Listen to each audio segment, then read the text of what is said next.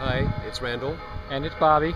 And today we're in Zadar, Croatia, which used to be part of the Federation of Yugoslavia.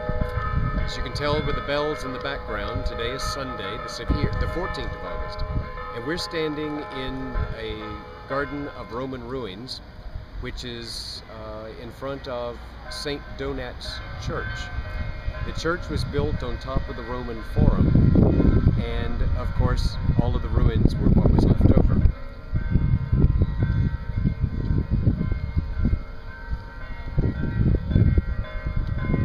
It's a beautiful sunny day. The sea is cold but clear.